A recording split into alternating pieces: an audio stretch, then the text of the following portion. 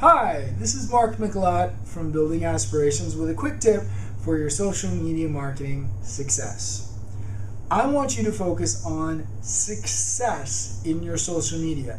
Don't be busy. Don't just organize the pieces of paper on the left side of your desk and then put them on the right side of your desk, okay? Ooh, I was all over Twitter. I was all over Facebook. Right? No. What's your success metric? What is it? I want to be successful. Okay, that's not it either. Do you want memberships? Do you want clicks? Do you want downloads? Do you want reservations? Do you want purchases? What do you want? And when you figure out what your success metric is, then you can work backward from that with your plan, and you can monitor, measure, and manage how successfully you're implementing this on social media. You have to determine what your success looks like, and you have to be able to measure it numerically.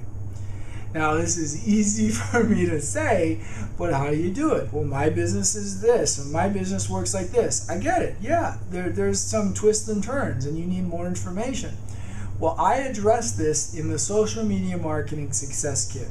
There are 20 hours of comprehensive best case social media marketing strategies that I provide you in this comprehensive online course. To learn more about it, just click on the link in the box underneath this video or the one that popped up above my head, and you can learn how you can invest in your social media marketing success today.